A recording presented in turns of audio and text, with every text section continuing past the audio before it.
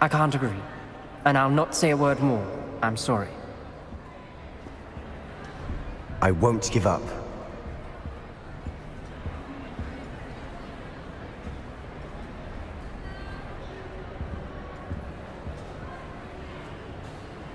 What were you and Ominous speaking about?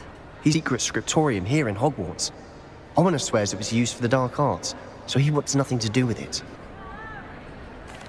Ominous is right. Meddling in the dark arts is dangerous. There's more. The Gaunts know this. Perhaps I've spoken out of turn. Ominous's family history is personal to him. I'd like to know more about it if you wouldn't mind telling me. I won't repeat it. Very well. His parents. Are you familiar with the Cruciatus curse? What does the Cruciatus curse do? It's known as the torture curse. Crucio.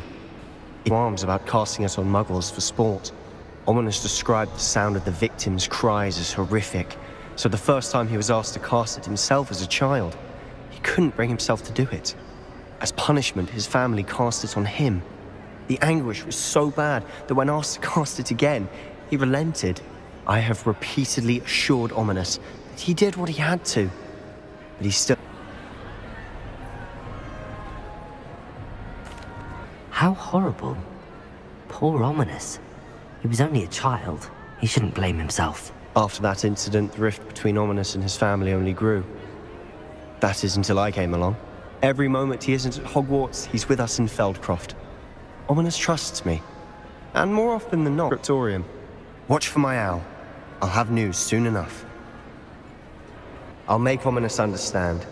He'll change his mind.